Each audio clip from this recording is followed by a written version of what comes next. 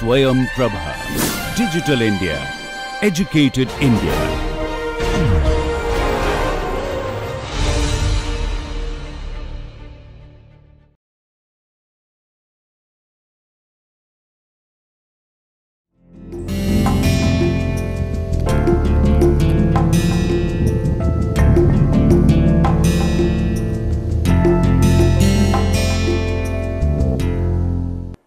Good afternoon, friends.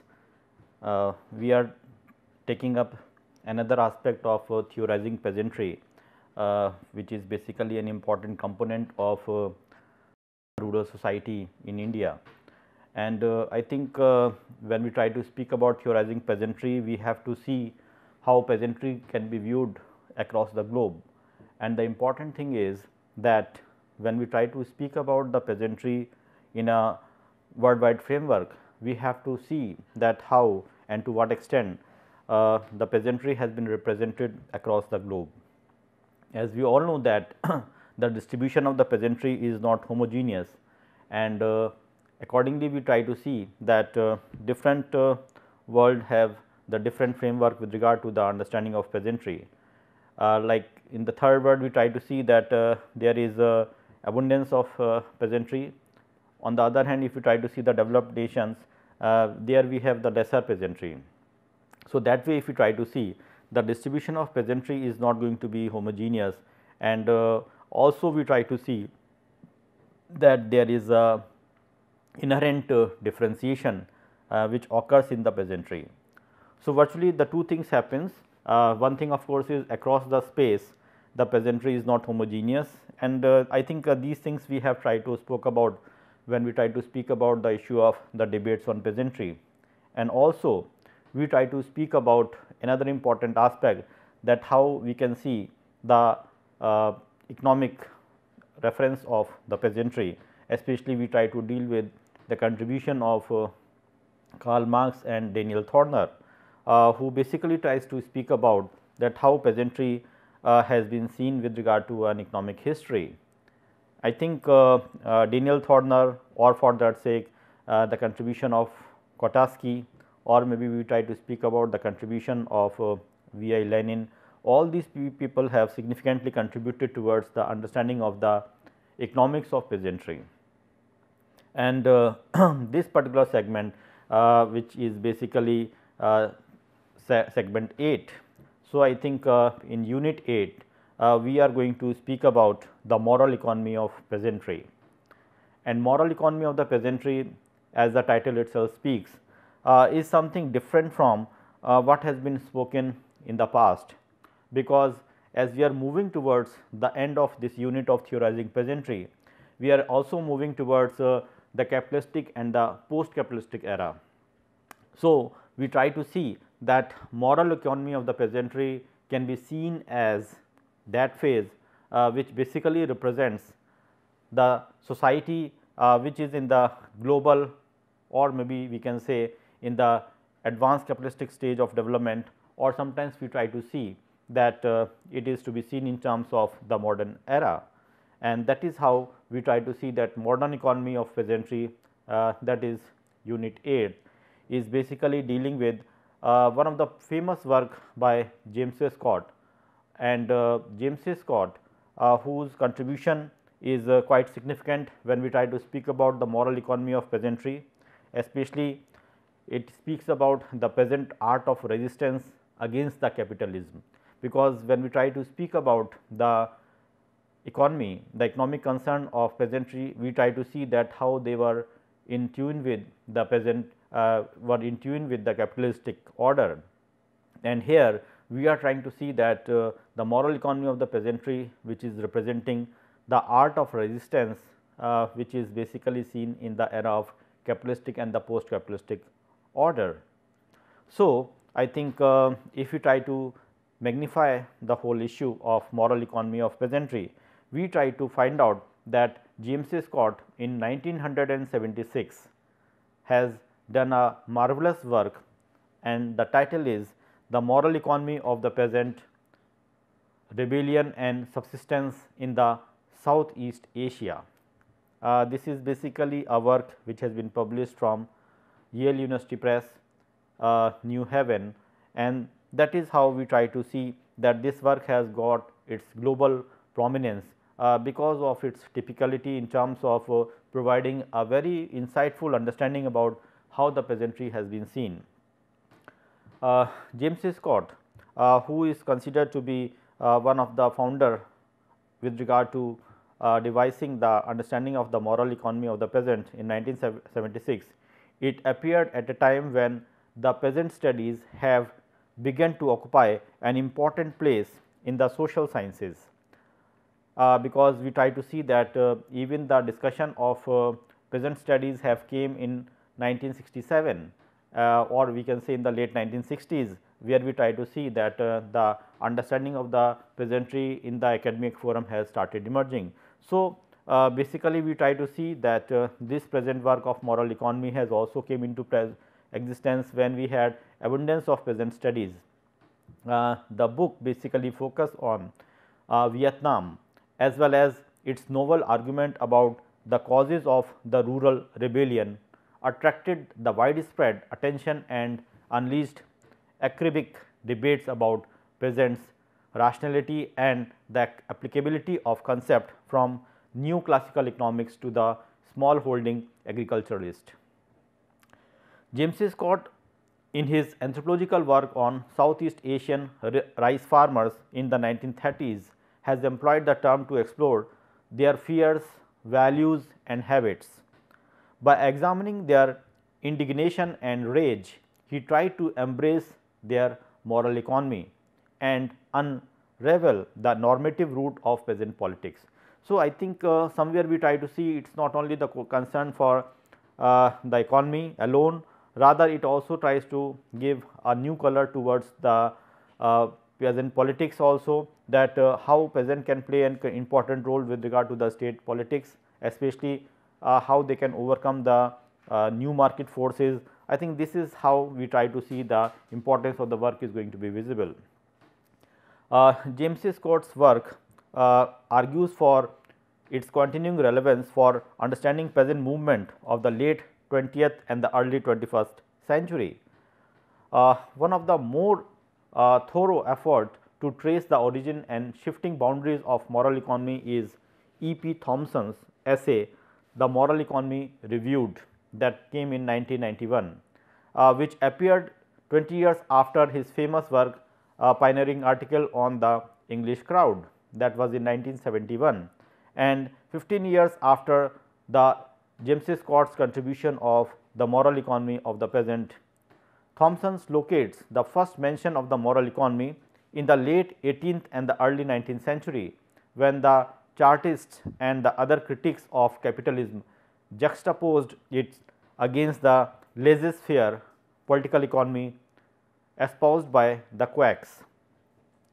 Moral economy was in general confined to confrontation in the marketplace over the access or entitlement to the necessities, essential foods, particularly profiting and the belief, usage, forms and the deep emotions that surrounds the marketing of food in the time of dearth. So, Scott's use of moral economy places somewhat less emphasis, however, on consumers' participation in food market than on the values or the mores. So, I think one thing is quite clear that James Scott was speaking about how we can see the concern of values or mores which are been of importance for peasantry, and how that act as an important tool for fighting against the so called market system, the modern market system. And it is not simply their being peasantry being seen as an object with regard to the consumers' participation in the food market, rather their values or mores, how they are going to play an important role. Most peasants, according to Scott, held deeply rooted beliefs about the right to subsistence security. They manifested a generalized aversion to risk that might threaten this security and an utter dread of those thresholds past which a household could spiral downward to the hunger and the misery. So, the inherent fear of the hunger and misery, and in order to overcome that and also to maintain the subsistence security, James Scott has spoken about this work, and that speaks about the strength of peasantry. Scott's thesis is that peasant social order is predicated on the fact that the worst case scenario is starvation. Peasants seek to minimize the risk of this, and as such to not maximize profit, which is what the West have tried to force them to do and had failed. So, virtually we can say that peasantry were not being driven by the external forces or the market forces to have more and more profits, rather they wanted to minimize the risk. I think this is a clear cut debate which has been there, and how the peasantry is going to be different from the capitalistic order, because their concern was to minimize the risk rather than to maximize the profit in the changing world. And the West basically was trying to play more for maximizing profits with regard to the peasantry, and about the risks they were least concerned. So, James Scott's goal is to shed light to the moral, psychological aspect of rebellion, and thus fill an important gap in the analysis of exploitation and rebellion. For the problem of rebellion is not just a problem of calorie and income, but is a question of peasants' conception of social justice, of the rights and obligations, of the reciprocity. So, virtually we try to see that the so called material needs, especially or the biological needs to some extent, basically in terms of the food intake or maybe in terms of the income generation, these things have become secondary for the peasantry, and what is more concerned from them of course is their rights and obligations, and also we try to see the concern of social justice, how they try to have the justice for themselves by their own. I think that is going to be an important issue when we try to speak about the concern for peasantry as per James Scott's understanding about the moral economy of the peasantry. The key element in Scott's analysis are norms of reciprocity in a society and the right to subsistence of the members of that society. Scott argues that the traditional pre-capitalistic societies differ substantially from the modern capitalistic societies with respect to these two elements. That is, the traditional societies in general maintain the subsistence ethics that prefer safety and reliability to the longer run profit. This safety first principle leads peasants to favor those institutions that minimize the risk to subsistence. So, I think the safety first mechanism is going to be an important issue for the peasantry, and that is basically in terms of minimizing the risk to the subsistence, although they may claim much of the surplus. So, in spite of having the surplus, their concern was basically to minimize the risk of subsistence. On the other side, the informal relationship between the members of traditional societies provide the means to secure the survival of the individuals. Collaborative family and kinship ties, as well as the tacit tenancy and citizenship rights and obligation set up the safety walls.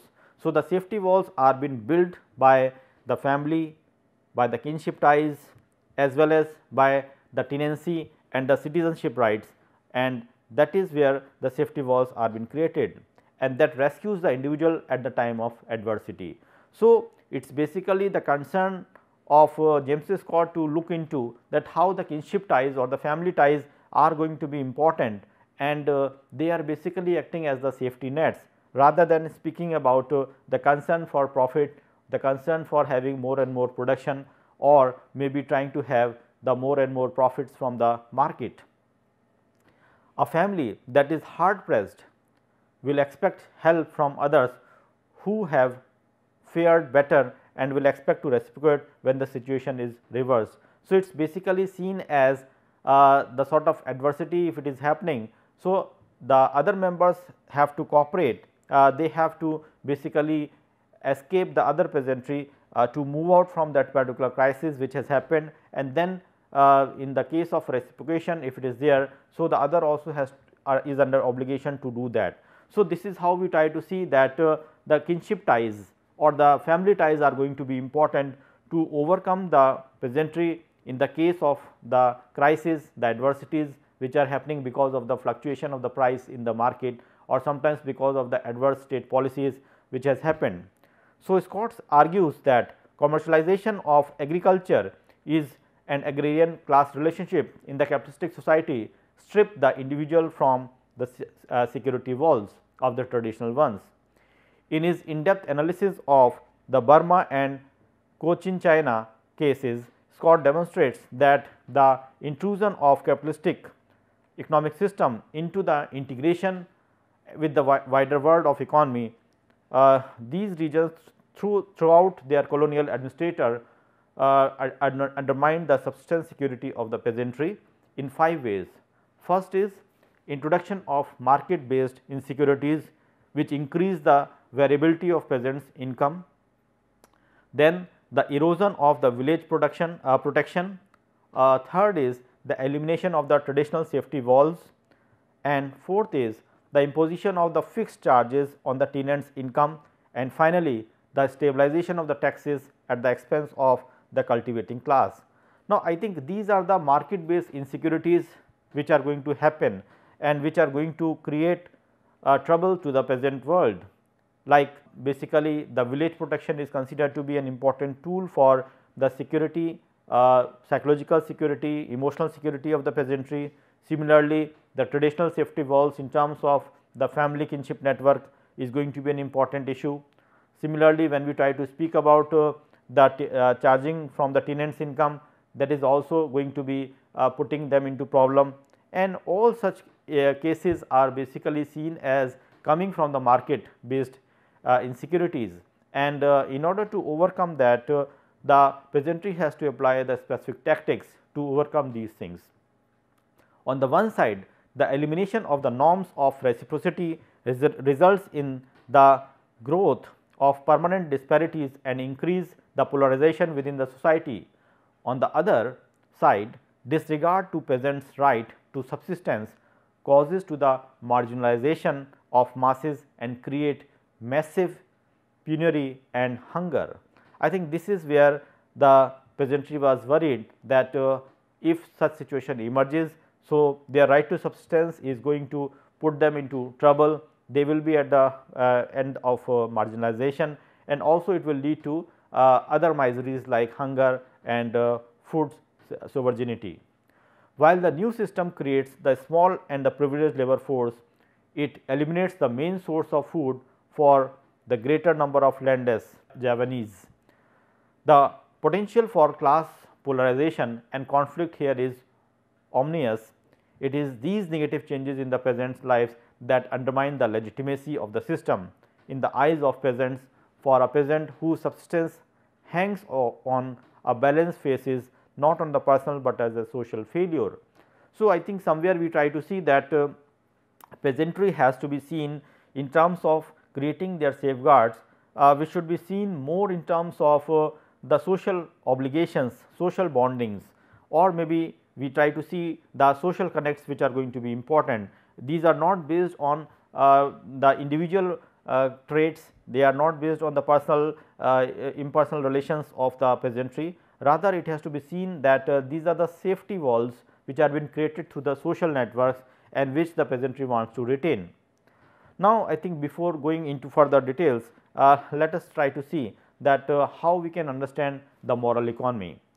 So, the term moral economy, it diverges from the traditional usages in 3 important ways. Firstly, the moral economy refers to the modern societies rather than to the pre-modern ones. So, I think first important thing that we have to keep in mind, of course, is that the moral economy is basically dealing with the modern societies. It is not a concern for the pre-modern societies or the traditional societies that normally we try to expect. So, the sort of a case study which we are trying to discuss is not trying to speak about something which has happened in the past. We are basically dealing with the peasantry and their struggle which is happening in the modern society. Secondly, the moral economies are perceived as the dynamic and contested instead of static and harmonious, and we try to see that this dynamism as a consequence is the term is used in plural rather than in the singular sense. So, we are trying to speak about the moral economies. So, it is not a single economy, it is a multiple economy which we are trying to see. We are trying to see it in terms of dynamicity and not in terms of the static characters. So, it is not a one dimensional phenomenon, it is a multidimensional phenomenon which has multiple dynamics which is involved in that. And thirdly, the primary focus is not what today is called as the economy, but it encompasses the broader societal sphere and the system. So, I think this broader societal sphere and the social system is going to play a crucial role, and it is not the economy alone which is going to be helpful when we try to speak about the question of the moral economy. So, economy has to be seen in relation to the broader societal spheres and the social systems rather than trying to restrict it to the market or the state. Thus, moral economy was concerned with defining the threshold of suffering that serves as an impetus towards the revolution. In other words, a radical change. In a nutshell, we may say that peasant resist the claim of outsiders, basically of the landlords, of the money lenders, of the state on their resources when such claims encroach on their subsistence needs. James Scott frames his argument by considering the need for a reliable subsistence as the primordial goal of the peasant cultivators. In fact, the right to subsistence is defined as an inviolable moral principle in peasant society. The subsistence ethics then defines the moral economy of the peasant. So, virtually for the moral understanding of the moral economy, the subsistence ethics plays a crucial role, that is their notion of economic justice and their working definition of exploitation, their view of which claims on their product were tolerable and which were intolerable. So, we have to make out the distinction between those claims which are considered as tolerable and those claims which are considered as intolerable, and in that fashion we have to see the notion of economic justice and the concept of exploitation. It is in the following this logic that Scott arrives at the safety first principle, which is going to be an important issue. So, rather than market oriented profits, the safety first principle has been talked about by James Scott, whereby for those close to subsistence level of existence, the aversion of disaster is more important than the maximization of the average return. So, the concern is more towards the aversion of disasters to overcome the disaster rather than to have the maximization of the average returns, the profit from the cultivation. For such a safety net to be in place, the subsistence ethics has to be embedded within a norm of reciprocity between the lords and the serfs. The peasantry can tolerate the expropriation of their surplus value over the good years because the elites are obliged to guarantee their subsistence over the bad years. Now, I think when we try to see this particular aspect, whereby certain amount of bad years are being compromised with regard to the subsistence economy which has happened, but it is not going to be practically true. As such, in following a phenomenological interpretation rather than the conventional Marxist understanding, the question of what constitutes exploitation for the peasant becomes one of what is left rather than what is taken. So, the concern for having certain amount of expropriation during the bad years is not going to be a permanent solution, because somewhere it is going to create a crisis for the peasantry. So, what is needed in that sense of course is how to overcome these situations, that becomes an important issue. However, in the Southeast Asia, this moral economy was being augmented by two major transformations. The first is the North Atlantic capitalism and the development of the modern state under the colonial ages. So, I think these are the two important transformations which took place.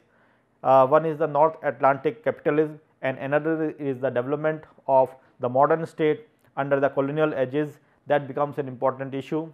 In a sense, these transformations were introduced by the advent of the colonial state and the consequent integration of the colonies into the global economy.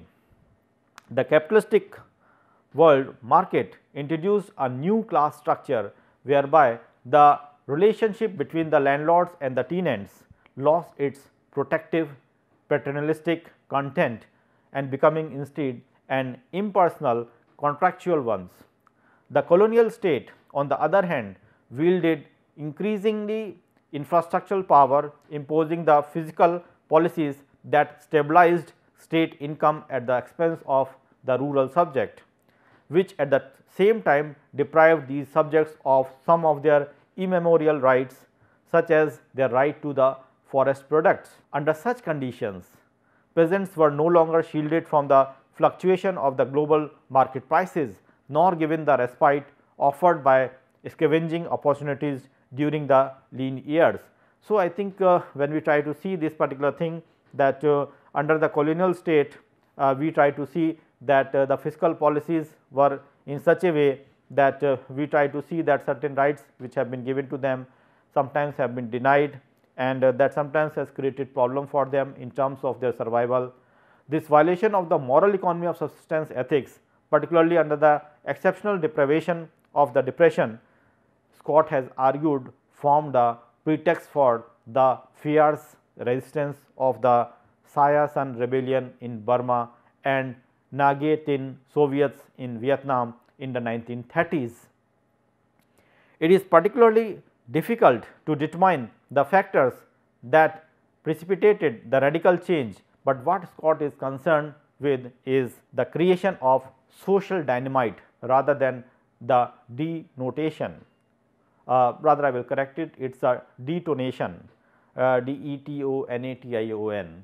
In seeking to locate the genesis of radical action in the violation of moral obligations, Scott was being unconventional on at least two fronts. First is re-embedding the rational consideration of the peasants within the parameter of normative values. Scott was transcending a narrow economic interpretation of society that placed ultimate value in the straightforward maximization of return. In fact, to emplace the subsistence ethics within the moral calculus of reciprocity was to adopt an approach that echoed the work of anthropologists such as Malinowski, Marcel Mauss or Pierre Bourdieu, for whom what is rational has to be mediated under the logic of cultural practices. Thus, one of the contribution of Scott conceptualization of moral economy is counterintuitive notion that there is a moral dimension to the economic action. So, one can see that economic action can also have a moral dimension which has been emphasized by James A. Scott, and what he says that the rationality of such action has to be judged within the normative cultural framework, and it has not to be seen in the economic framework. On another front, in seeking to explicate the nature of exploitation in peasant society as its victims are likely to see it, Scott was imputing a modicum of subjectivity to the peasants. As such, we can count the moral economy among those studies that contribute to the elaboration of history from below, not only because Scott's study highlights the peasantry, but also because the subject position of the peasant is situated as the starting point of analysis. Moreover, Scott further preoccupation with the word of peasant in terms of everyday form of resistance and text of defiance against the elite. This is already present in the moral economy, but given more extensive exposition in his equally celebrated later work, that is the Weapons of the Weak in 1985 and Domination on and the Art of Resistance in 1990 by James A. Scott, opens up the non-elite manifestation of subjectivity as a field of inquiry for the academic exploration. So, Scott is not without either admirer or critique. One of the earliest critique of moral economy is given by Samuel Popkin, who said whose work, that is The Rational Peasant, set out to refute the moral economy perspective by arguing that the normative institution of the peasant has been overly romanticized, and that the peasant actor, instead of being risk averse, is very much capable of assuming the risk following a materialistic cost benefit calculus that runs against the moral and the cultural fabrics of the community. So, this critique assumes an antithetical stance to the moral economy by reverting to and defending the market metaphors and logic that Scott was trying to transcend, and in fact, he has been criticized in terms for romanticizing the institution of market, which has been pointed out by Edelman in 2005. It is not surprising that for a while both moral economy and the rational peasant becomes the juxtaposed as arguments that occupied the two ends of spectrum for any scholarly debate on peasantry encounters with the modernity. I think somewhere we try to see that the notion of moral economy has something to do with the modernity also, because when the traditional aspect of the traditional element of the society are being carried forward into the stage of modernity, we try to see that how the traditions can survive within the modern framework. And I think this contribution by James Scott, that is the moral economy, plays a very crucial role, because the morality is something to do with the traditionality, which involves the kinship ties, the family ties, that involves the certain amount of belief system. Now, I think these things were quite crucial when we try to see that how these things are going to be an important instrument with regard to fighting against the adversities. So, we try to see that somewhere the issue of moral economy has something to do with the modernity. How to overcome the adversities of modernities has been spoken about through this particular work. One exemplary case was a symposium on peasant strategies in Asian societies, whereby the ideas were advocated about James Scott and Popkins and were taken to represent the moral and the rational economic approaches respectively in addressing the question of peasants' adaptation to a world transformed by their incorporation into the modern states and into a global economy in the context of several different Asian societies. Now, I think this discussion took to the task of universalizing the tendencies of James Scott's arguments. Contributors reject an approach based on the universal ideology of scarcity, preferring instead to begin with the actual values of particular peasants as practiced within the specific context. It was a moral economy that did not sustain the right to subsistence as an inviolable moral principle for everyone.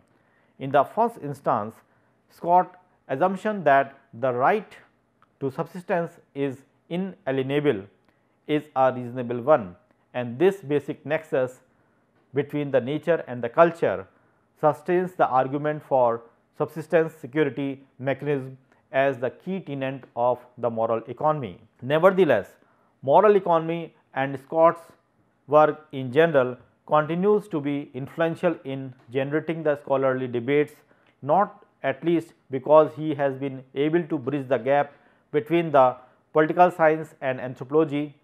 More importantly, the ideas and concerns introduced in the moral economy have continued to find the currency in the 21st century transnational peasant movement. So, I think somewhere we try to see that the contribution of James Scott in terms of an understanding has ultimately led him or its relevance even in the transnational world order. So, now we try to speak about the modern and the postmodern world, which is full of globalization, which is full of the modern forces of transformation, and in this era also the understanding of the moral economy can play a crucial role.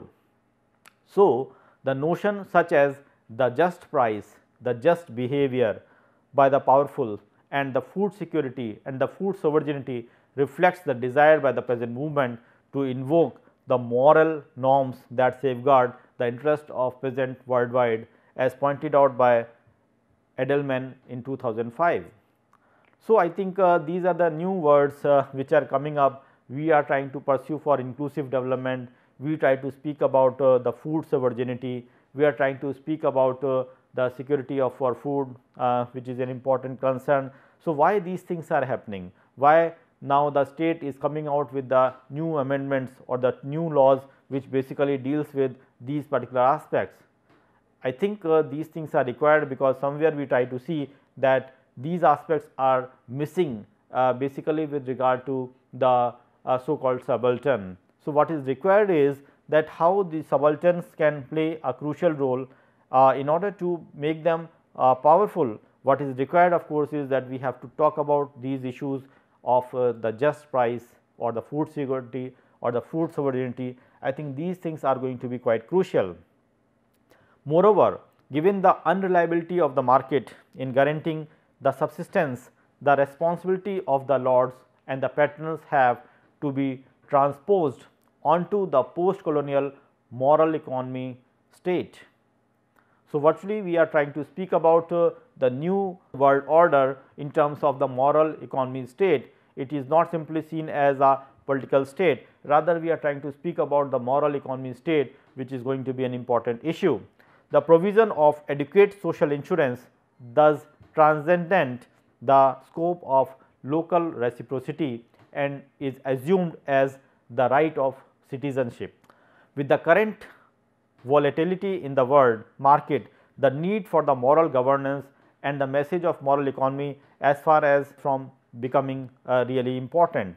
So, we try to see that these aspects are going to play a very crucial role in the contemporary scenario. Now, we try to see that market which is going to be privatized and the concern and the welfare for the subaltern or the downtrodden masses are not going to be taken care by the state. Under such situations, the issue of moral economy becomes very relevant. And here we try to see that peasants' conception of justice as described by James Scott for the Southeast Asia in the late 19th and the early 20th centuries are not in their general outline very much different from the other times and places, that is basically in the late 20th century of Latin America. The rights of subsistence too remain an important issue. Thompson and Scott was trying to highlight the extent to which the markets are political constructions and outcome of social struggle. Thompson's definition of moral economy tries to see the confrontation in the marketplace. So, basically the marketplaces are not to be seen as something which are natural, they are basically created, they are being politically constructed. Sometimes we try to see that many times there is a fall down in the stock market or there is a sudden rise. Now, I think these things happens because somewhere it is an intrusion by an outsider in terms of a political affair, and we try to see that because of these political interventions we sometimes try to see there is a fluctuation in the market, and that way we can say that the stability of market in the contemporary scenario is going to be a very important issue. And at this juncture, when we are dealing with the James Scott work of moral economy, that becomes quite relevant, because that is a ray of hope which will try to protect us from these adversities which are happening in the market because of the fluctuations in terms of issues which are generated because of the political construction. Nonetheless, James Scott in the moral economy of the peasant states that he deliberately accord only the summary treatment to the role of market forces as a threat to the peasant subsistence in terms of security, because unlike the more politically salient landlords and the state, they were more or less impersonal processes without any readily identifiable human agency. So, we try to see that if the peasantries are making certain compromises with the landlords or with the states, so the things may not be in their favor, or it is not under the control of the peasantry, because ultimately even if the mercy is being done by the state or the landlord, it has to be at the cost of certain things. But when we try to speak about the moral economy concern of the peasantry, we will try to say that the moral concern will be basically enacted in order to provide certain amount of dignity to the peasantry. So, the moral economy of peasants was a major intervention in the emerging field of peasant studies, in the theories of collective action, and in the debates about the history of the market and the human nature and the institutions.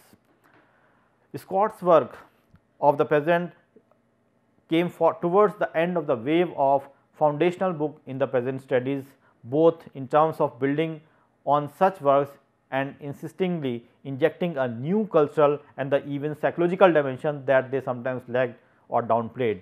So, I think James Scott's contribution is trying to provide a new dimension towards the peasant studies, which has not been dealt earlier, and that is why I think we are trying to deal with James Scott at the end of the debate on theorizing peasantry, with an intention that something which could have been placed earlier is been placed later, and the reason for that of course is that it has its validity as on date, and that is why I think it is trying to give a new color towards the existence of the peasant and the peasant studies in the contemporary scenario. So, James Scott's view of the rural household in the moral economy of the peasant reflects Chenow's thinking, particularly in its portrayal of peasant families as seeking the stable subsistence rather than higher risk maximum returns. So, I think it is basically what moral economy of the peasant is reflecting is the Chenow's idea. I think we have discussed about Chenow earlier also, who was trying to specify the issue of the theory of peasant behavior, and where we have discussed also that peasant behavior is going to be articulated not because of the market forces, rather it is with regard to the subsistence concern of the family. So, it is basically the family size, the size of the family farm is going to play an important role with regard to making the amount of production. So, the production is to be decided not by the market or for the profit, rather it has to be decided by the need of the family in terms of the family size.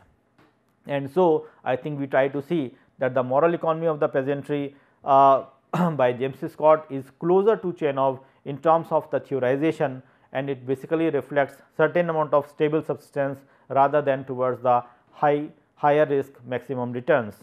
So, Scott's work writes that peasant labor is characterized by the low opportunity cost, that is a near absence of the alternative employment possibilities and a high marginal utility of income for those who are near to the subsistence level.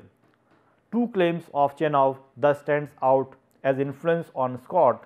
First is that there is a subjectively unacceptable level of drudgery, past individuals will cease to work. That is one option, that subjectively unacceptable level of drudgery which has been there, and second is that the rural poor engage in an unremitting pursuit of subsistence as opposed to accumulation. So, in spite of accumulation, they are basically trying to put certain things for the unremittance, that is going to be an important issue.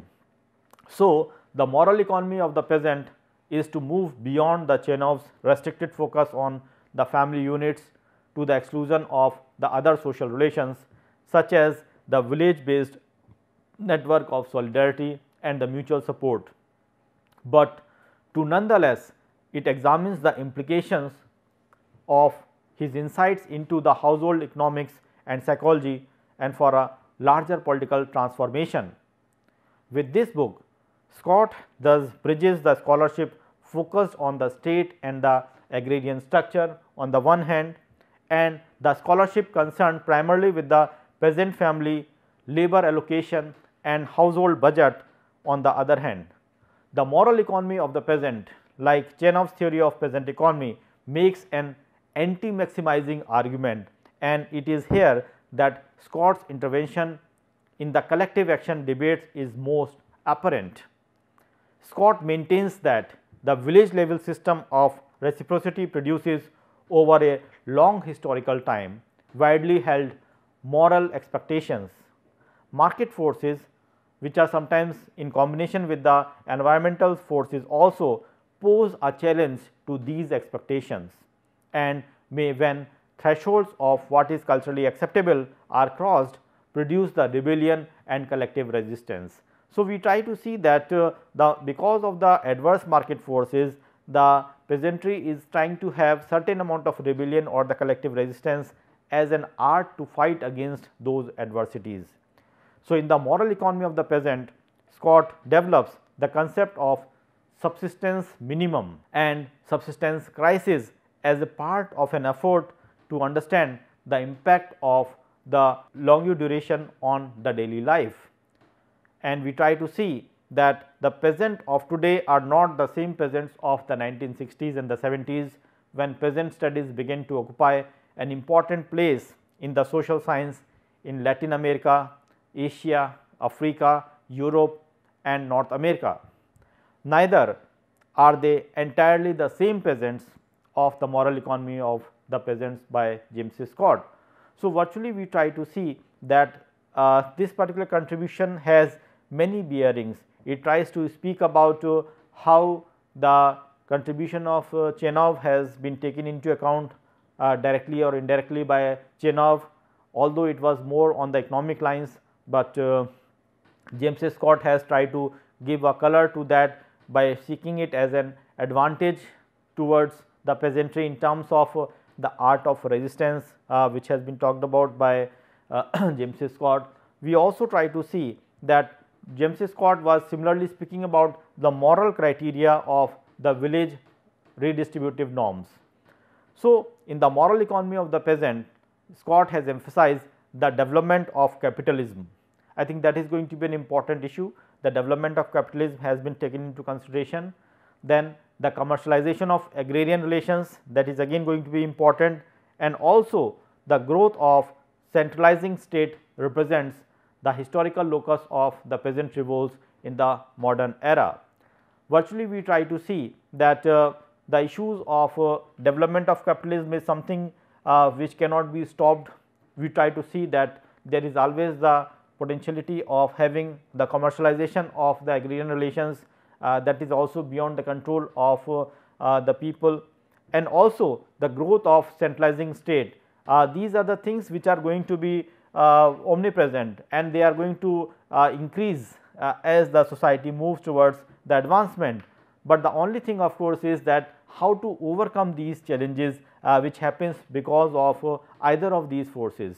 Like when we try to say that development of capitalism will lead to higher level of exploitation. So, how to overcome this particular aspect becomes crucial. Similarly, when we try to see the commercialization of agrarian relations, we try to see that it will lead towards more market oriented production. It will also lead towards the use of technology with regard to the agricultural practices. That is another important thing. The third thing that we have discussed is the growth of centralizing state, whereby we try to see that the state has to dictate the terms and condition in terms of production, in terms of accumulation, in terms of having certain amount of control over the production and on the people. So, in order to overcome these situations which can be seen as the side effects of the modern development, what can be the possible alternatives. So, we try to see that these sort of things have to be seen very seriously, and this has been highlighted by James Scott in terms of his contribution towards the moral economy. We try to see that the moral economy which has been talked about by James Scott is basically seen as the large historical forces cutting across the integument of subsistence customs and traditional social relations to replace in with contrast to the market and the uniform laws. So, we try to see that in order to overcome the market situations, the fluctuating market situations and the uniform laws which are becoming more stringent and becoming away from the individuals, how to overcome these issues. And for that, I think these are the things which James Scott has taken into consideration. Basically, when he was trying to speak about the case of Vietnam, he was basically trying to speak about the issue that how the peasantry, that is the rice producers, they try to have certain amount of security, the security of the food, and also they could maintain certain amount of sovereignty with regard to the food production. that becomes an important issue. Market which could have played a crucial role in terms of having certain amount of control on them, that is going to be crucial. We also try to see that the state, which sometimes can be guided by many market forces, because we sometimes say that polity can guide the market, that can also happen. So, when the market is being diverted or being guided by the polity, it can play very differently. And sometimes we always say that whenever or in whatever form of government, the elites are going to play a crucial role, but peasantry cannot represent the elites. They are not going to be in a dictating position. So, under these situations, how these situations can be avoided, or maybe if these situations are there, how the peasantry has to act. And I think the answer lies with James Scott's work, that is the moral economy of the peasantry. It basically tries to speak about that how we can have a sort of maximization of the security and minimization of the production.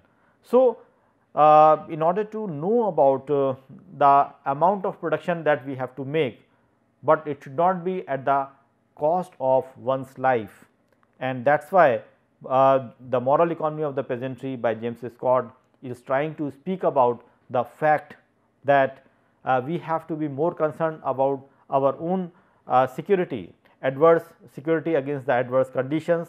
We have to speak about those conditions in which the peasantry can have the better say, or they can have a better control over the adverse situations, rather than they becoming the victims of the development.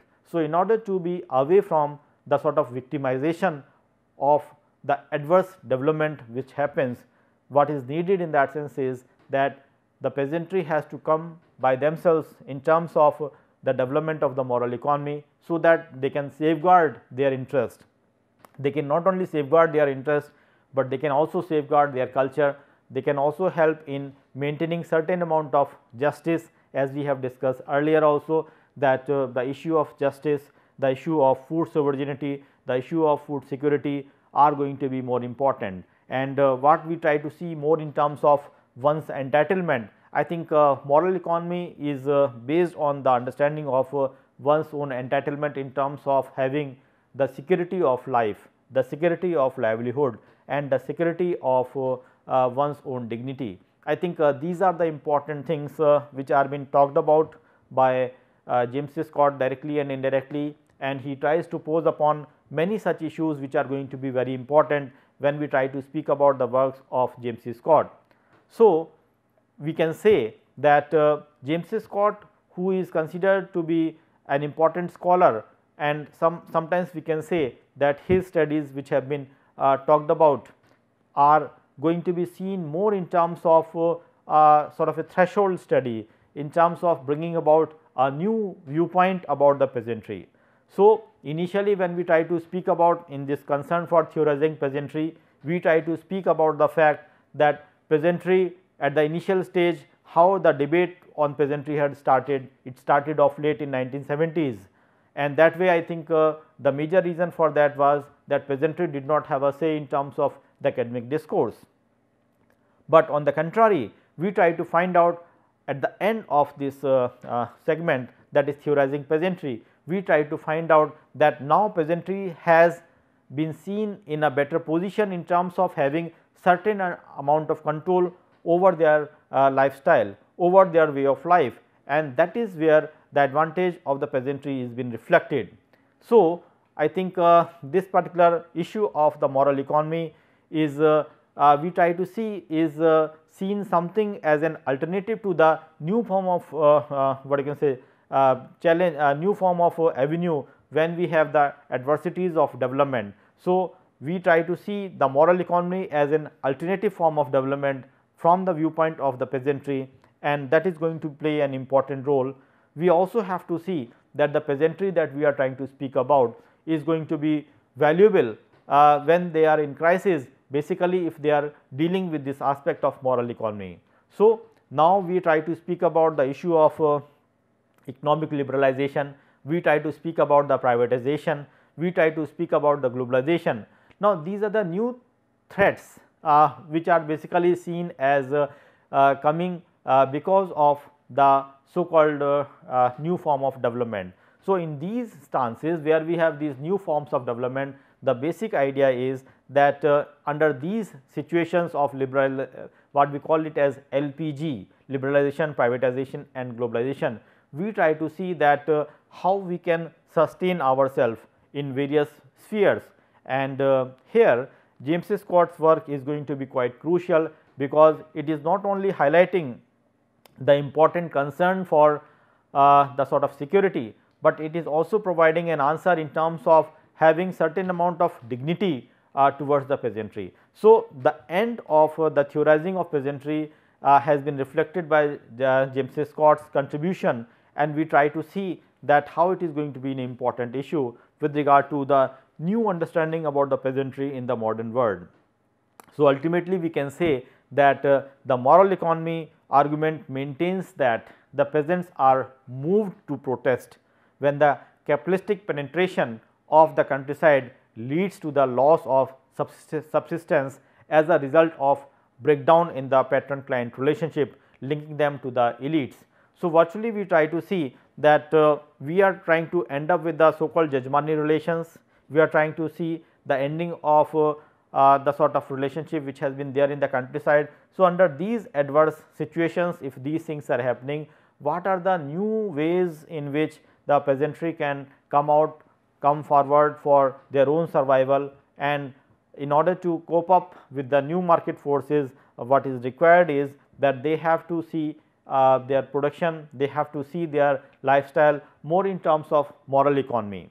I think this is where we have to see this particular work, and I think we have plenty of material which basically deals with the issue of moral economy. New debates have been raised on this issue that we have discussed also in this particular thing, and people have to actually read this particular work. And apart from the moral economy of the peasantry, another significant and celebrated work of James Scott, which I highlighted earlier also, is the weapons of the weak, that is everyday forms of peasant resistance, is another important work that came in 1985, that is by James Scott. One has to also see James Scott's contribution in 1990s as the domination and the art of resistance, that is going to be another important issue which one has to highlight. And apart from that, E.P. Thompson has also written significantly on the moral economy, and his contribution came in 1966, that is the making of an English working class. I think that is another important contribution which one has to really view. And also E.P. Thompson has worked on the moral economy of the English crowd in the 18th century. I think these are the two works, one which came in 1966 and another is 1971. They are going to be quite crucial when we try to speak about the moral economy.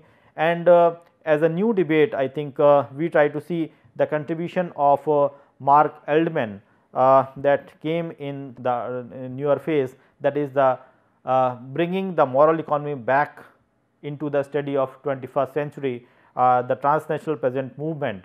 I think this is again going to be a very important work which tries to give more impetus to the James Scott contribution. And also we have the Mark Eldman's work in 1998, that is on transnational peasant politics in the Central America. I think these are the works which one has to really refer, and through these works we can know that how peasantry can play a crucial role with regard to the understanding of the modern forces of change, and that can be seen as a transnational movement which the peasant can take up in terms of fighting against the odd situations which are emerging because of globalization or which are happening because of the modern forces of change.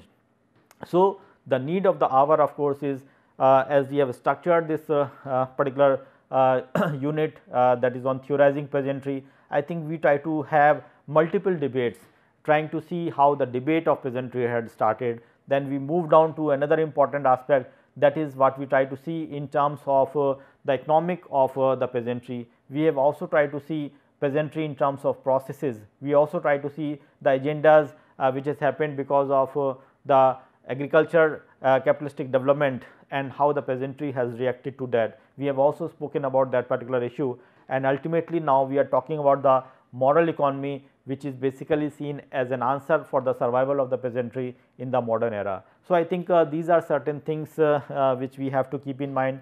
The unit has been structured in such a fashion which will make you competent with regard to the understanding of the peasantry from its evolution and till the contemporary scenario, and this will make you equipped better with how we can deal with the peasantry in the contemporary scenario. So, friends, I think these are the important things which I wanted to share with regard to this whole theme, and also with regard to the present topic of discussion, that is the moral economy of the peasantry. So, with these words I will say thanks for patience listening, and we will try to have further clarification when we try to have some discussions in the later phase. Thank you to all of you.